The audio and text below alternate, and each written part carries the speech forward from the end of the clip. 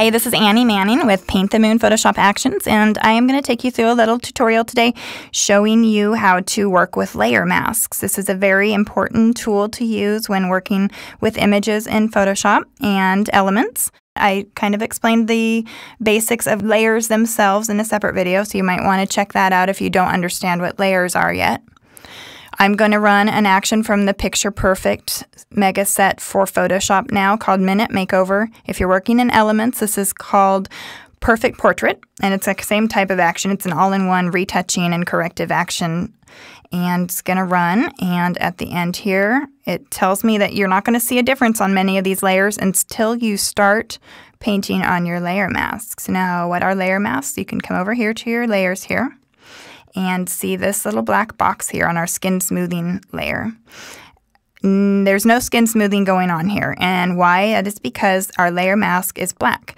With layer masks, white reveals and black conceals, and so we see here this whole layer is black, which means none of that layer's effects are showing up yet. Now the way to get that to show up is to get your brush tool, and I'm going to select B on my keyboard in Photoshop, and that selects our brush tool automatically for us. And you can change your brush size by hitting your bracket keys. I'm going to hit left bracket key, right to go up, left to go down in brush size, and you can see it change right there. And I'm going to keep hitting left to make it smaller, make it fit in there a little bit better. And I have my brush set at 100% opacity, which is fine most of the time. Sometimes you might want to start out more subtle and build up the effect gradually. I recommend that when you're working with maybe lightening or darkening selectively. You get a little bit more natural effect instead of just whamming it all on at once. I'm going to just work with 100% opacity on this one here. And you need to have your white selected. If you are painting on a black layer mask, you want the white color selected. You can hit D on your keyboard, and that will get you back to your default colors, which is a white foreground or paint for your brush and a black background. So I'm hit D, and I've got my white brush selected, and you just start painting where you want that to apply. Now, with skin smoothing, it is one of those things where as you're painting, you might not see a lot of difference, but after you're done painting where you want the effect, you can go back and toggle this visibility on and off, and I'm going to turn that off and on, and hopefully you can see that on this small little video, but it did do quite a bit. You don't want anybody looking plasticky or doll-like, so I recommend going lightly on stuff like skin smoothing and eyes. And to make sure it is working, you can turn it up to 100%. You can see that that makes her look like a plastic doll. So I'm going to turn the opacity back down to about 45% or so. And that looks pretty good. That might be a little bit more smooth than I want, but I want you guys to see it.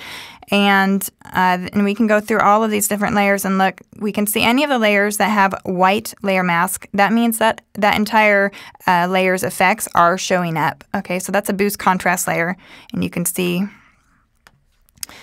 there that's showing up. Now, if I didn't want now I'm going to turn this up all the way so you can see a little bit better, and there. So turn it off, turn it on. The entire layer's effects is showing up. Now, if I didn't want the boost contrast on just a part of the image, I could select my black brush, and you can hit X on the keyboard to switch from white to black. It just switches your foreground and your background, and you hit X. And I'm going to change my brush size. I'm going to hit the right bracket key and go up in brush size there, and just to kind of show you. Now I'm taking the contrast off of it in just the areas I wanted to. And I wouldn't really do that, but I'm just kind of trying to show you here. So now the boost contrast is only showing up in the white areas there. I'm going to undo that because I don't want to actually take that off part of the image.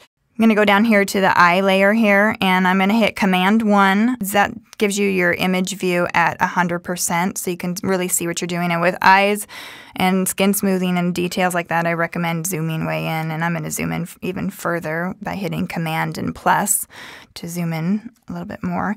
And I'm going to take my white brush. So I'm going to hit D again to get the default colors back, and I'm going to hit my left bracket key again to change my brush size and make it a little bit smaller. I'm going to work with a smaller brush when working with the eyes. And I'm just going to paint over her lashes and maybe a little bit under. I am always really careful not to paint much of anything on the whites of the eyes. That's probably the biggest offender I see in over-editing at the beginning when people are just starting to edit is over-editing eyes. And so I'm going to do that very lightly. I'm going to take my opacity down on that layer, and that's eye detail and sharpening, and that's just very subtle, but that's just enough. And a lot of times I'll do the lips a little bit with the sharpening as well. And so you can see with our layer masks, these are only showing up where we're painting with white on those black layer masks. And you can see some of these layers are turned all the way off. And so if I wanted to apply the cool down, I could click that eyeball. You can see that cooled it way down. Obviously not what we want to do for this picture, but you get the point. And warmth, and you can turn that on and it warms it up. And you can obviously, like the other layers, change the opacity to turn the subtlety up or down. And you can also, if you want to cool your picture down for some reason, but don't want to cool down all of it, you can get your black brush, B, and I'm going to hit X again to change my color from white to black. And I'm going to change my brush size up there. And say I really want to make this ugly. And I'm going to, I painted off the cooling layer off of the outside, and you can see just her face is really cool now. And so you can see how layer masks work there. Now say that you painted on your layer mask and you don't like anything that you did there.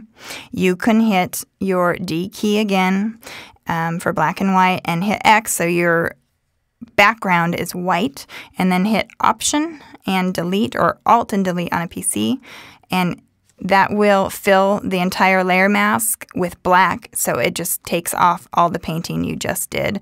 And then if you want to switch your layer mask from hiding everything to showing everything, you can hit Command I, which is inverse, and it turns your black layer mask into a white layer mask, and then we'll show everything, because with layer masks, again, white reveals and black conceals. So hopefully that shows you a little bit more how to work in getting very select results with your layers and your actions, and is very important when working with things like the retouching actions for eyes and teeth and hair and all of those sorts of actions, and can also be used in artistic actions. I'm not going to go through it right now, but you can apply those same layer mask techniques to your artistic actions. Say if there is a very yellowy type layer in your action and you want it taken off the skin, you can paint with the black on that layer mask and take it off of the skin. You can do this on any layer that has a layer mask. You can take off or add to your image selectively using your layer mask. They're very powerful tools and very important to know how to use. And I encourage you just to go open your image, run a couple actions, and play with your layer masks and see how they work. And practice is really the best way to get to know how to use them effectively. Thank you very much for listening, and have a great day.